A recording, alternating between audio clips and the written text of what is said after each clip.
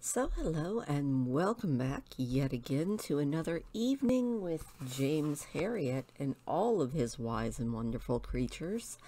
We're doing it a little bit different today, mainly because I just felt like doing something different, I guess.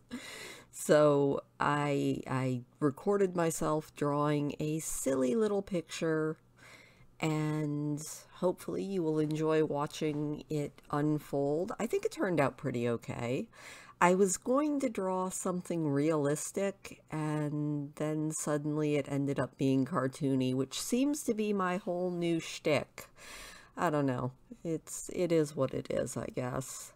I hope everybody is doing good today. I actually had a really good day. I got some stuff done outside again.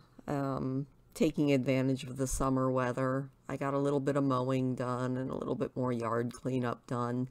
Disappointingly, my turnips were all tops. I saw that they were kind of wilting a little bit, so I figured it was probably time to go and attempt to harvest them. And when I went out to harvest them, I pulled them up and they were smaller than like the tiniest carrots I've ever gotten, but the tops were huge. So I left them out as an offering for Lily the deer. I don't know if she's into turnip tops, but maybe she is. I don't know. I guess we'll just have to wait and see. Anyway, we're going to do a chapter, possibly two. Only going to guarantee one, though, because James Herriot's chapters are a lot longer than Laura Ingalls Wilder's are, so yeah. When we last left, James had some sort of an operation. Don't know for what, and it sounds like Becky doesn't know for what either. It is slightly ironic that he can write so eloquently about poor... God, now I can't even remember the guy's actual name. It wasn't Sammy.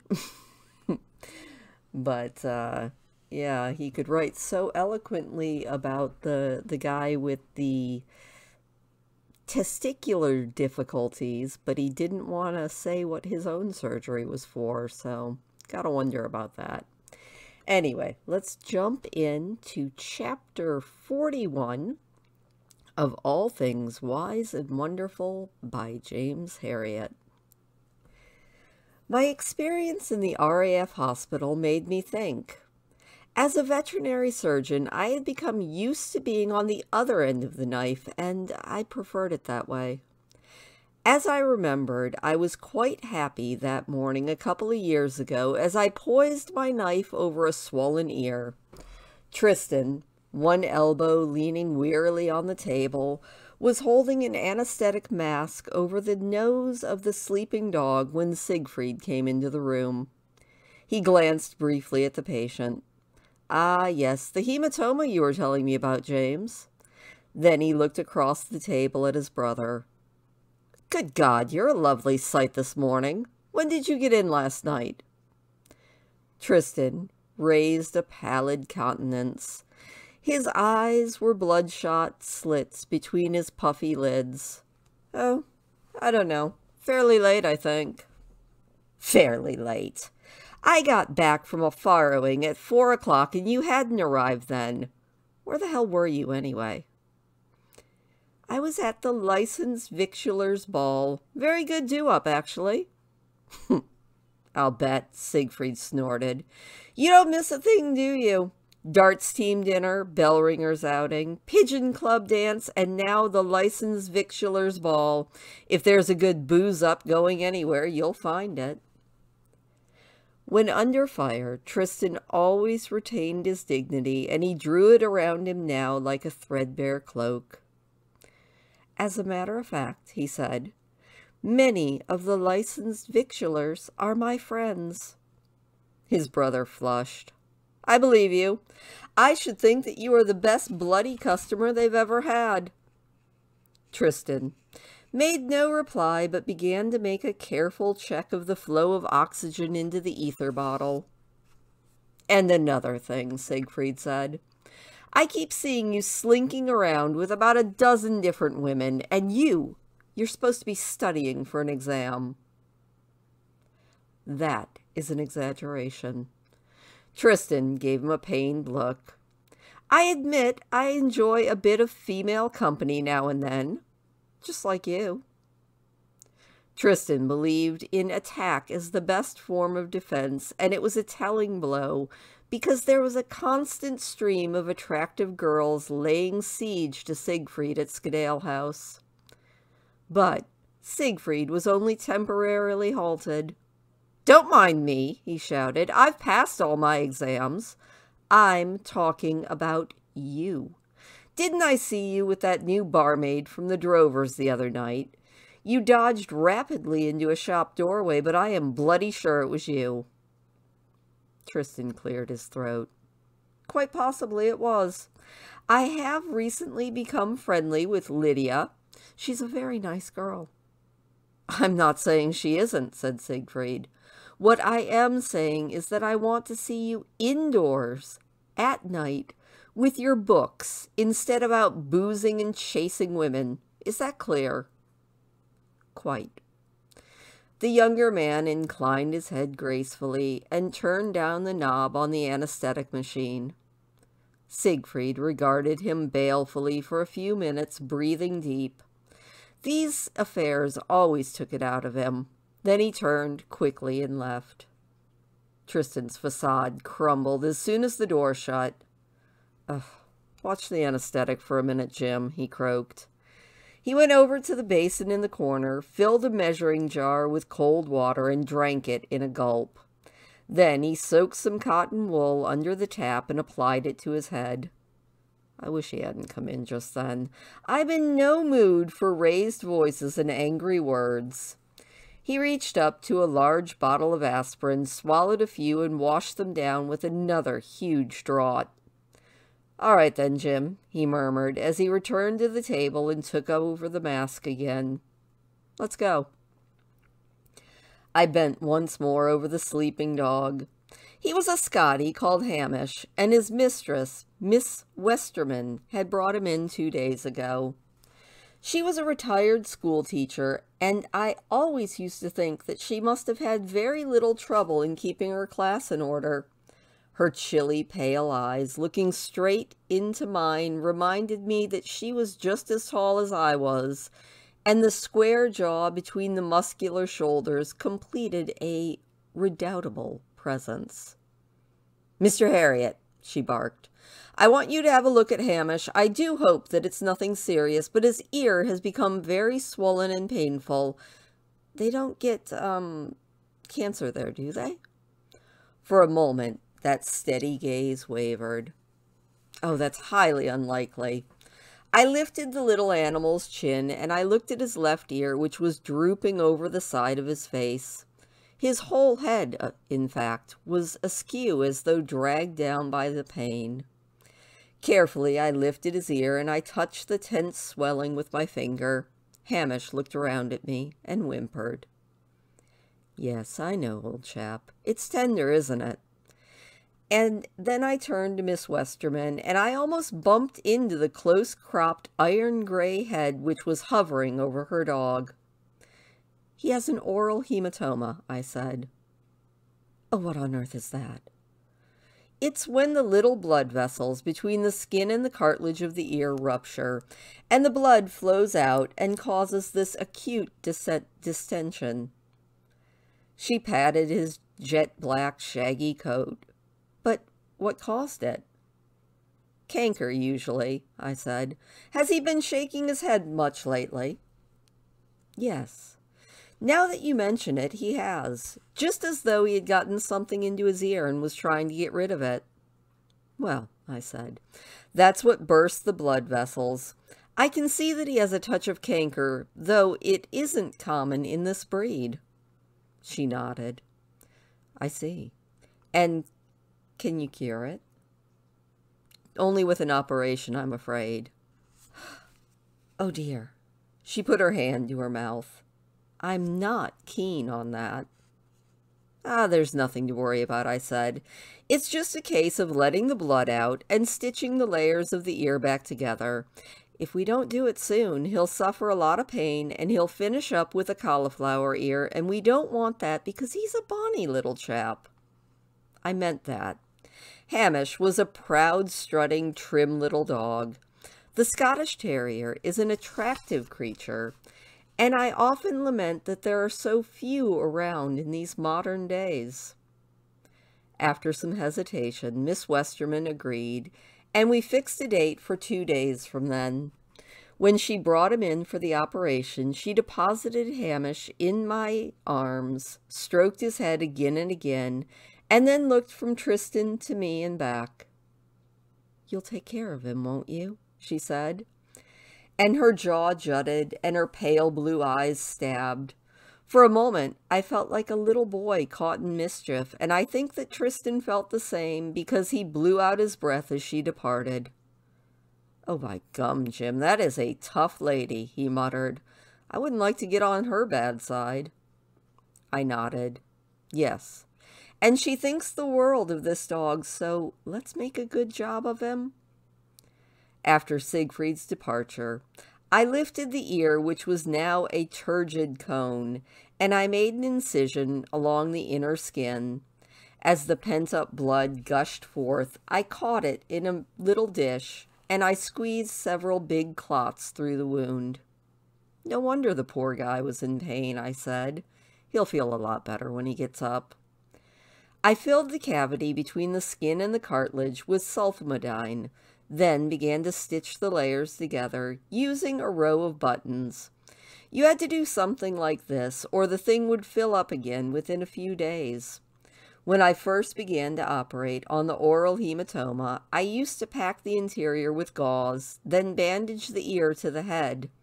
The owners, back then, used to make little granny hats to try to keep the bandages in place, but a frisky dog would usually have it off quite soon. The little button stitch was a far better idea, and it kept the layers in close contact, lessening the chance of distortion. By lunchtime, Hamish had come around from the anesthetic, and though still a bit dopey, he already seemed to be relieved that his bulging ear had been deflated. Miss Westerman had gone away for the day, and wasn't due to pick him up until evening. The little dog, curled in his basket, waited, quite philosophically. At tea time, Siegfried glanced across the table at his brother. "I'm going to Broughton for a few hours, Tristan," he said. "I want you to stay in the house and give Miss Westerman her dog when she arrives. I'm not sure exactly when she's due to come." He scooped out a spoonful of jam. "You keep an eye on the patient, and do some studying too. It's about time that you had a night at home." Tristan nodded. Right, I'll do that." I could tell he wasn't enthusiastic. When Siegfried had driven away, Tristan rubbed his chin and gazed reflectively through the French window into the darkening garden. "Well, this is a bit awkward, Jim." "Why?" "Well, Lydia has tonight off, and I promised to go see her." He whistled a bit under his breath. "It seems a pity to waste the opportunity just when things are building up between us so nicely. I've got a strong feeling that this girl fancies me. In fact, she's pretty much eating out of my hand." I looked at him in wonder. "Oh my God, I thought you'd want a bit of peace and quiet and an early bedtime after last night." "Not me," he said. "I'm raring to go again." And indeed, he looked fresh and fit, eyes sparkling, roses back in his cheeks. "Look, Jim," he said, "I don't suppose you could hang around with the dog?" I shrugged. "Sorry, Tris. I've got to go back to see that cow of Ted Blynn's right at the top of the dale. I'm going to be gone for at least 2 hours. For a few moments he was silent. Then he raised a finger. "I think I have the solution. It's quite simple. In fact, it's perfect. I'll bring Lydia here." "What? Into the house?" "Yes, into this very room. I can put Hamish in his basket by the fire, and Lydia and I can occupy the sofa." "Marvelous. What could be nicer on a cold winter's night? Cheap, too." But Tris," I said, What about Siegfried's lecture this morning? What if he comes home early and he catches the two of you here? Tristan lit up a woodbine and he blew out an expansive cloud. Not a chance. You worry about such silly little things, Jim. He's always out late when he goes to Broughton. There's no problem at all. Well, please yourself, I said, but I think you're asking for trouble. Anyway, shouldn't you be doing a bit of bacteriology? Your exams are coming up. He smiled angelically through the smoke. Oh, I'll have a quick read through it, all in good time. I could hardly argue with him. I always had to go over something about 6 or 7 times before it sunk in, but with his brain, a quick read would no doubt suffice. So I went out on my call. I got back about 8 o'clock, and as I opened the front door, my mind was far from Tristan. Ted Bin's cow wasn't responding to treatment, and I was beginning to wonder if I was on the right track. Whenever I was in doubt, I liked to look a subject up, and the books were on the shelves in the sitting room, so I hurried along the passage and threw open the door. For a minute, I stood there, bewildered, trying to reorient my thoughts. The sofa was drawn up close to the bright fire. The atmosphere was heavy with cigarette smoke and the scent of perfume, but there was no one to be seen. The most striking feature was the long curtain over the French window. It was wafting slowly downwards as though something had just hurtled through it at a great speed. I trotted over the carpet, and I peered out into the dark garden. From somewhere in the gloom, I heard a scuffling noise, and a thud, then a muffled cry. Then there was a pitter-patter, followed by a shrill yelping. I stood for some time listening. Then, as my eyes grew accustomed to the dark, I walked down the long path under the high brick wall to the yard at the front. The yard door was open, as were the big double doors in the back lane, but there was no sign of life. Slowly, I retraced my steps to the warm oblong of light at the foot of the hall. I was about to close the French window when I heard a stealthy movement and a whisper. "Is that you, Jim?" "Tris? Where the hell have you been?" The young man tiptoed past me into the room, and he looked around anxiously. "So, it was you? Not Siegfried?" "Yes, I just came in." He flipped onto the sofa and he sunk his head into his hand. "Damn, I was just laying here a few minutes ago with Lydia in my arms, at peace with the world, and everything was wonderful. Then I heard the front door open." "But you knew I was coming back." "Yes, and I'd have given you a shout, but for some reason I thought, oh God help us, it's Siegfried." It sounded like his footsteps in the passage. "Then what happened?" I asked. He churned his hair with his fingers. "Oh, I panicked, and I don't know. One minute I was whispering lovely things into Lydia's ear, and the next I grabbed her, tossed her off the couch, and out the French window." "I heard a thud," I said. "Yes, that was Lydia falling into the rookery." "And high-pitched cries?" He sighed, and his eyes closed.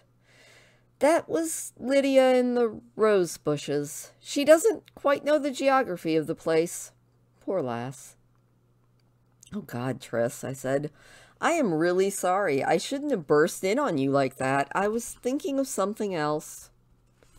He rose wearily and put a hand on my shoulder. "Not your fault, Jim, not your fault. You did warn me."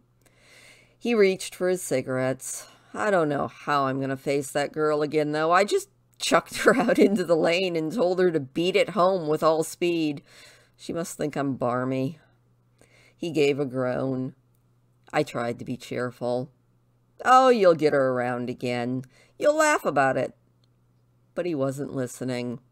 His eyes were wide with horror and staring past me. Slowly, he raised a trembling finger, and he pointed at the fireplace. His mouth moved soundlessly for a few seconds before he spoke. "Christ, Jim, it's gone." For a moment, I thought that shock had deranged him. "Gone?" I said. "What's gone?" "The bloody dog! He was there when I ran out, right there." I looked down at the empty basket, and a cold hand clutched at my heart. Oh no. He must have gotten out through the open window. Oh God, we're in trouble. We rushed into the garden, and we searched in vain. We came back for torches, and we searched once more, prowling around the yard and the back lane, shouting the little dog's name with less and less hope. After 10 minutes, we trailed back into the brightly lit room and just stared at each other. Tristan was the first to voice our thoughts. "What are we supposed to tell Mrs. Westerham when she calls?" I shook my head. My mind fled from the thought of informing that lady that we had lost her dog. Just at that moment, the front doorbell pealed in the passage, and Tristan almost jumped out of his skin. "Oh, God," he said, "that'll be her right now. Go see her, Jim. Tell her it was my fault. Anything, but I just don't want to face her." I squared my shoulders and marched over the long stretch of tiles and opened the door. It wasn't Miss Westerman. It was a well-built platinum blonde, and she glared at me. "Where is Tristan?" she rasped, in a voice that told me that we had more than one tough female to deal with tonight. "Well, oh, I know he's in there." She brushed past me, and I noticed that she had a smear of soil on her cheek, and her hair was sadly disarranged. I followed her into the room, where she stalked up to Tristan. "Look at my bloody stockings," she burst out. "They're ruined." Tristan peered nervously at her shapely legs. I'm sorry, Lydia. I'll get you another pair. Honestly, my love, I will." "You'd better, you bugger," she said. "And don't my love me. I've never been so insulted in my life. What did you think you were playing at?" It was all just a misunderstanding. Let me explain." Tristan advanced on her with a brave attempt at a winning smile, but she backed off. "Keep your distance," she said. "I've had enough of you for one night." She swept out, and Tristan leaned his head against the mantel. "It's the end of a lovely friendship, Jim." Then he shook himself off. "But we have to go find that dog. Come on." I set off in one direction, and he went off in the other. It was a moonless night of impenetrable darkness, and we were looking for a jet-black dog. I think we both knew it was hopeless, but we had to try. In a little town like Derby, you are soon out on the country roads where there are no lights at all, and as I stumbled around, peering vainly over the invisible fields, the utter pointlessness of this activity became more and more obvious. Occasionally, I came within Tristan's orbit, and I heard his despairing cries echoing over the landscape. "Hamish! Hamish! Hamish!" After half an hour, we met back at Skidale House. Tristan faced me, and I shook my head, and he seemed to shrink down into himself. His chest heaved as he fought for breath. Obviously, he had been running while I had been walking, and I suppose that was natural enough. We were both in an awkward situation, but the final devastating blow was going to inevitably fall upon him. "Well, we better get out on the road again," he gasped, and as he spoke, the doorbell rang. The color drained from his face, and he clutched at my arm. "That must be Miss Westerham this time. God Almighty, she's coming in." Rapid footsteps sounded in the passage, and in the sitting room the door opened. But it wasn't Miss Westerham. It was Lydia again. She strode over to the sofa, reached underneath, and pulled out her handbag. She didn't say a word. She just shriveled Tristan with a glance and then left. "Oh, God, what a night," he said, putting his hand to his forehead. "I don't know if I can stand much more of this." Over the next hour, we made innumerable sorties, but we couldn't find Hamish, and no one seemed to have seen him. I came in to find Tristan collapsed in the armchair. His mouth hung open, and he showed every sign of exhaustion. I shook my head. He shook his. Then I heard the phone. I lifted the receiver and listened for a minute, and then turned. "I've got to go out, Tris. Mr. Drew's old pony is colicking again." He reached out a hand from the depths of his chair. You're not going to leave me, Jim?" "I'm sorry. I have to, but I won't be long. It's only about a mile away." But what if Miss Westerman comes?" I shrugged. "You'll just have to apologize. Hamish is bound to turn up, probably in the morning." "You make it sound so easy." He ran a hand inside of his collar. "And another thing. What about Siegfried? What if he shows up and asks about the dog? What am I supposed to tell him?" Don't worry about it," I said. "Just say that you were too busy on the sofa with the drover's barmaid to bother about such things. I'm sure he'll understand." My attempt at a joke fell flat. Tristan fixed me with a cold eye and ignited a quivering woodbine. "I think I've mentioned this to you before, Jim, but there's a nasty mean streak to you." Mr. Drew's pony had almost recovered by the time I got there, but I gave him a mild sedative injection before turning for home. On the way back, a thought struck me, and I took the road around the edge of town to the row of modern bungalows where Miss Westerman lived. I parked the car and I walked up to the path of number 10.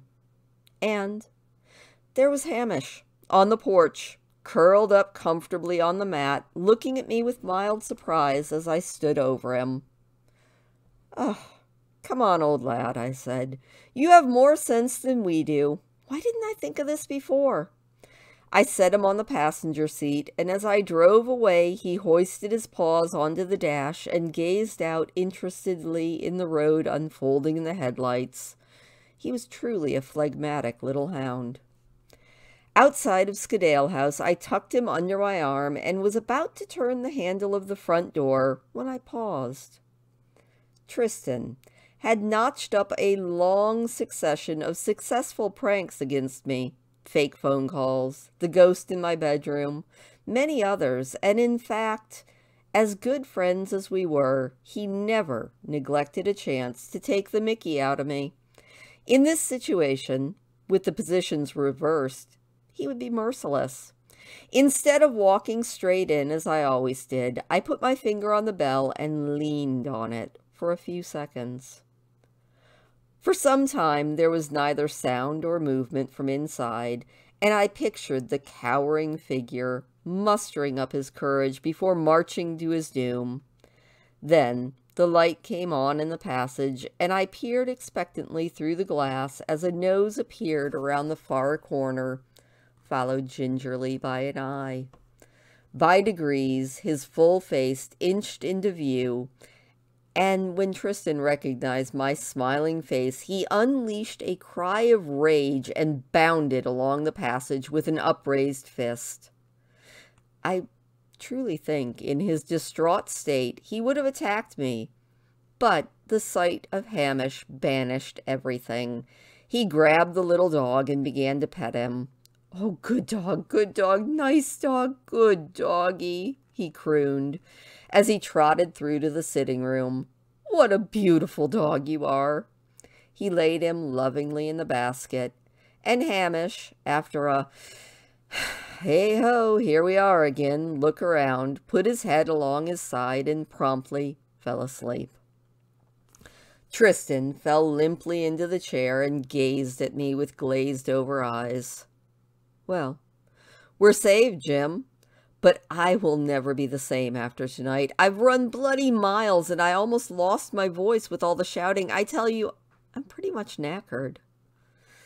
I, too, was quite relieved, and the nearness of catastrophe was brought home to us when Miss Westerman arrived within 10 minutes. "Oh, my darling," she cried as Hamish leaped to her, mouth open, tail wagging furiously. "I've been so worried about you all day." She looked tentatively at his ear with the row of button stitches. "Oh, it does look so much better without that horrid swelling, and what a nice, neat job you've made. Thank you, Mr. Herriot. And you too, young man." Tristan, who had staggered to his feet, bowed, and I showed the lady out. "Bring him back in 6 weeks to have the stitches out," I called as she left. Then I rushed back. "Siegfried has just pulled up. You better look like you've been studying." Tristan rushed to the bookshelves, pulled down Gager and Davis's Bacteriology and a notebook, and dove into his chair. When Siegfried came in, Tristan was engrossed. Siegfried moved over to the fire and warmed his hands. He looked quite mellow. "I was just speaking to Miss Westerman," he said. "She's truly pleased. Well done, both of you." "Thank you," I said. But Tristan was too busy to reply, scanning the pages anxiously and scribbling repeatedly in the notebook. Siegfried walked behind Tristan's chair and looked down at the open book. "Ah, yes. Chlorodastium septique," he murmured, smiling. "That is a good one to study. It keeps coming up on exams." He rested his hand briefly on his brother's shoulder. "I am so glad to see you at work. You've been just raking about too much lately, and it's been getting you down. A night at the books would probably have just been the best thing of all for you." "Right, James?" he said to me from across the room. "You tell him. A few more nights like this will put him perfect." "Right," I said. "Put him right where he should be," Siegfried said. "Right." Quite. And Siegfried headed off to bed.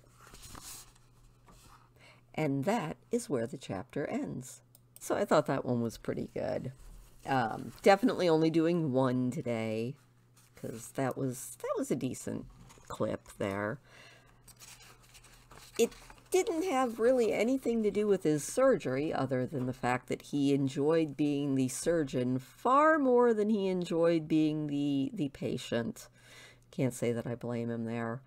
And it's funny, thinking about Hamish and everything actually reminded me that I've only interacted with Scottish Terriers, a couple times, and they were not anything like Hamish. In fact, the Scotty dog that I remember the most bit me, and I still have a scar. I think I was like 8 or 9 years old, and I was riding my bike, and he was an unfixed male Scottish Terrier, and there was a female dog that was in heat that was across the road from him, and I was riding by on the sidewalk, and he was out on a leash, and I don't know if it was just the movement or if it was the fact that there was a female dog in heat nearby, but he ran out, and he nailed me on the ankle, knocked me off my bike, and I think that was the only interaction I've ever actually had with a Scottish Terrier, but that is one of the breeds that I'm still always like, "Nee." But I'm sure they're lovely dogs.